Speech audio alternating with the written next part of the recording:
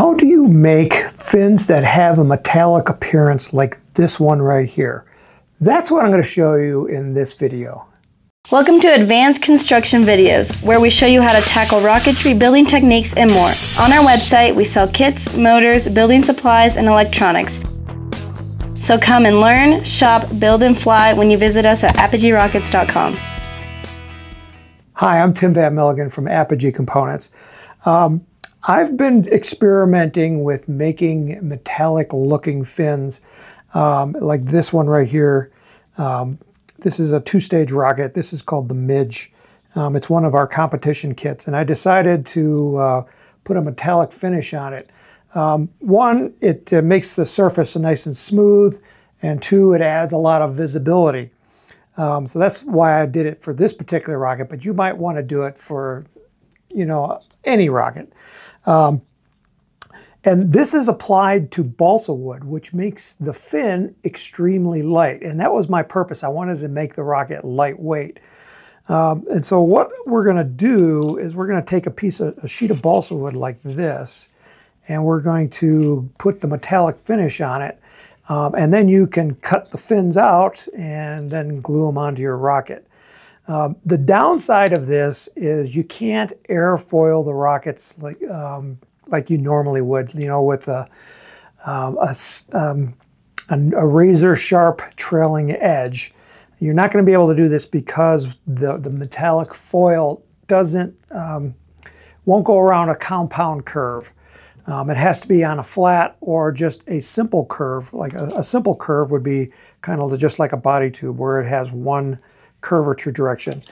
This would be a compound curve. It curves this way and around the perimeter.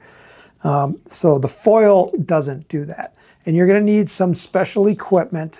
So this is a little bit more involved. This is, you know, we would classify this as a skill level 5 technique because you're going to be doing a lot of outside work.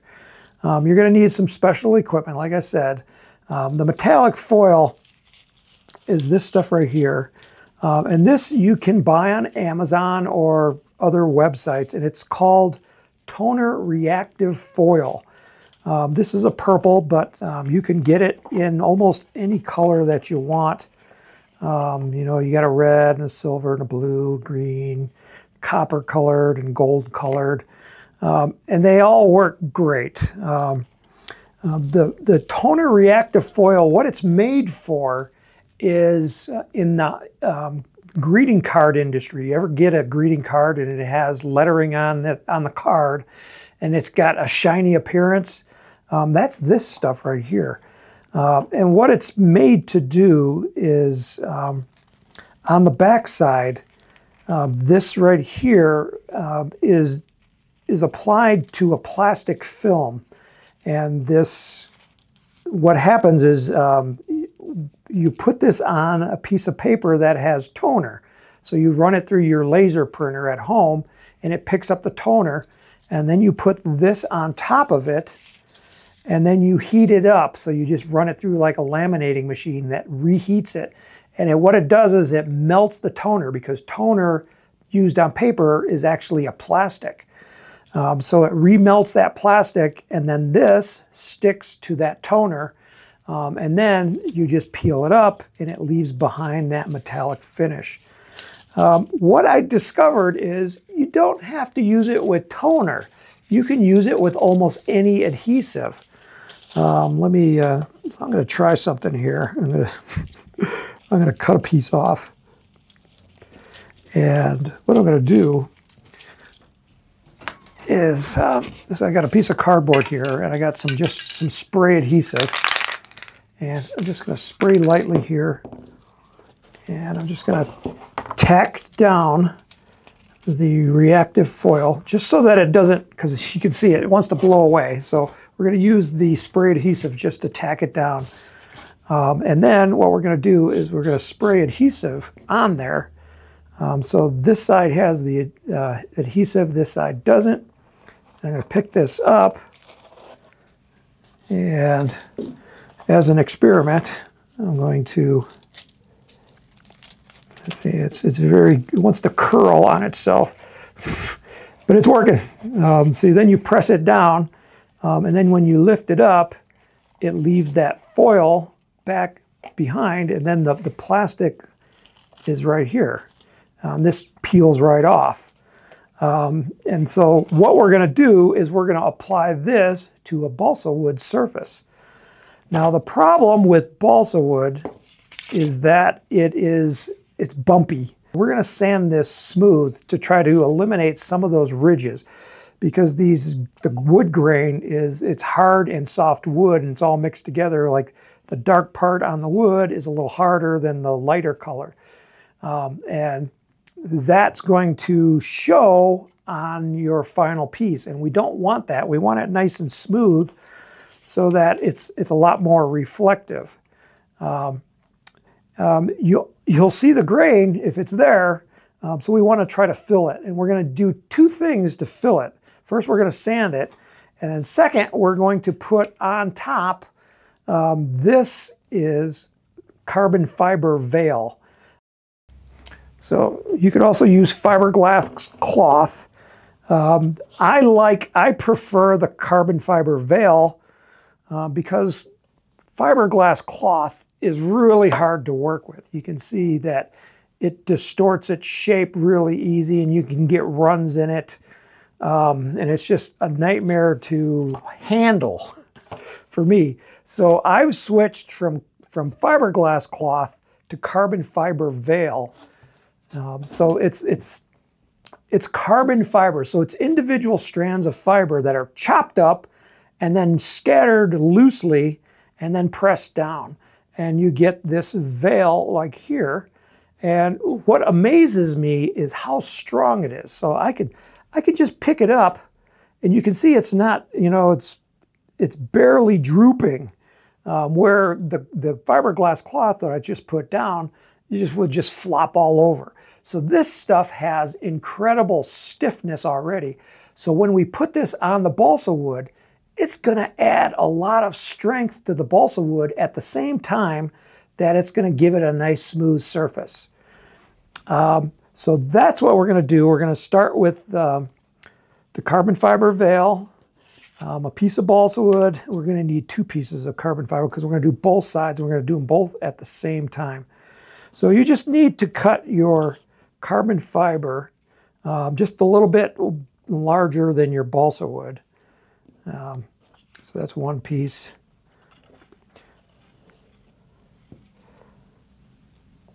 Anything extra we'll trim off later. We don't have to worry about it.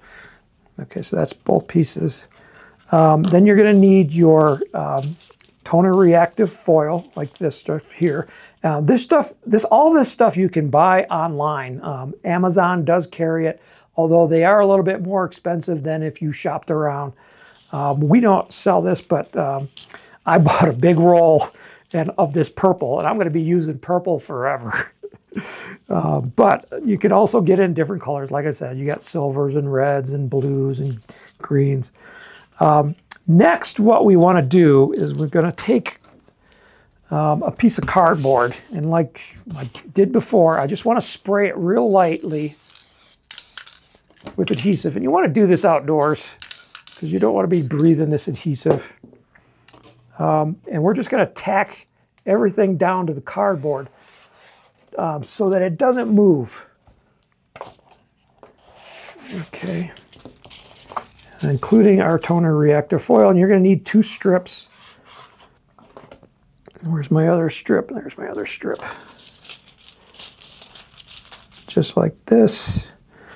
And just tack it down because we're going to put adhesive on it, but not this adhesive. We're going to use epoxy. So we're going to make a sandwich of the toner reactive foil, a layer of carbon fiber veil, the balsa wood, another layer of carbon fiber veil, and then another layer of the toner reactive foil. And then we're going to smash it all together and let the epoxy harden.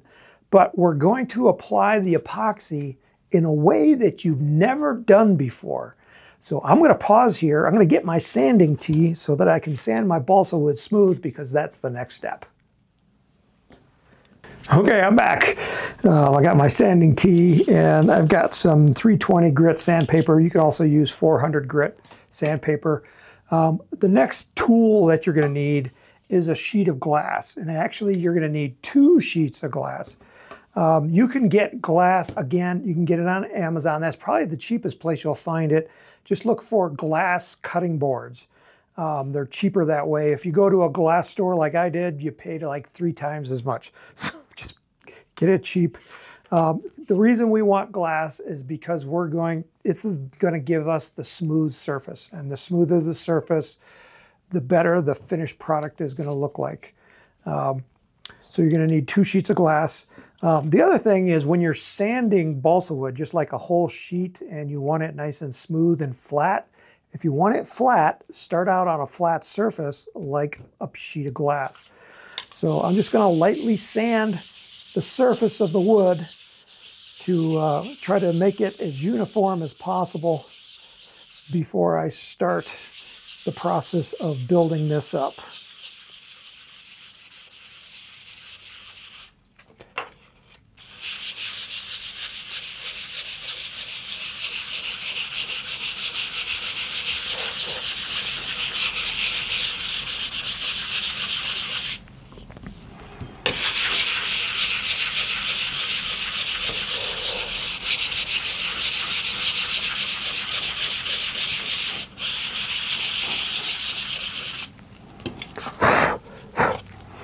Okay, it's sanded, and now I'm going to lightly wipe the surface. I just got some alcohol here, and this is just to pick up the dust.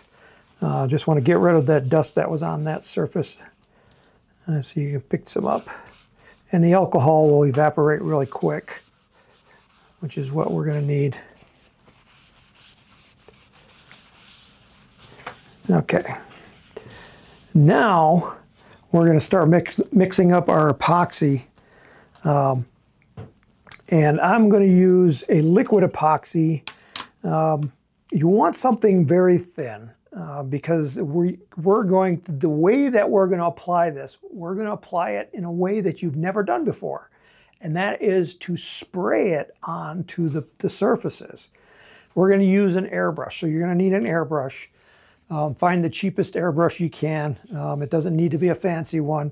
You're going to be firing epoxy through it, so over time it's going to gunk it up. It can be cleaned out, and I use alcohol to clean it out, so it will last a long time. But you don't need an expensive one. Just start with something cheap and simple. So I've got my resin in here. This epoxy is a 5-to-1 mix. So it's 5 parts of the resin and 1 part of the hardener. So I'm just going to put that in there until I get to 0.5 grams. I don't need a lot of epoxy. Okay. All right, so I got my epoxy and I'm going to mix it up. And usually I use my scale as a timer, so when the light goes off, I'm done mixing. So it's about a minute. So we're going to pause here while I'm mixing so I get a good mix, and then we'll come right back. Okay, I'm back. Now we're going to thin the epoxy out because it's still too thick. We're never going to be able to spray this out of an air gun because it's too thick. So to thin it out, I'm going to use, again, I'm going to use rubbing alcohol. This is 91%, so it's a good high-strength alcohol.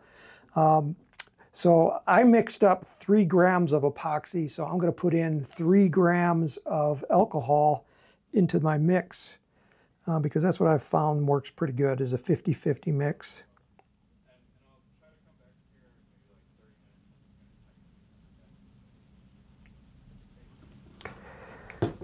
All right, then we'll just mix this up again as well. Now, after I got it mixed up, we're going to take this and we're going to spray it onto the, we're going to spray both sides of the wood and then all those pieces that we attach to the piece of cardboard. And then This side only gets one spray, but the carbon fiber veil, we're going to spray both sides. So we're going to spray it, lift it up, flip it over, spray it again so that we get epoxy on both sides. And the reason we spray it on is because it's a lot more uniform. If you try to just paint it on with a brush or, you know, a foam brush or something like that, it's going to, well, one, you're going to mess up the reactive foil because that stuff, the backside where the foil is very fragile. You can take your fingernail and you can scratch it easily. So if you try to paint it on, you're probably going to scratch it and leave spots on your fin that don't have that metal on it. And then second, because if you try to paint it on, you're going to leave bumps like ridges, and those are going to show up. They don't flatten out as easily as you think they might. I've never been able to get a nice uniform coat unless I've sprayed it on. So at this point, I've got it all mixed up, and we're going to go outside and we're going to spray this on the parts, and then we'll come back here and assemble everything.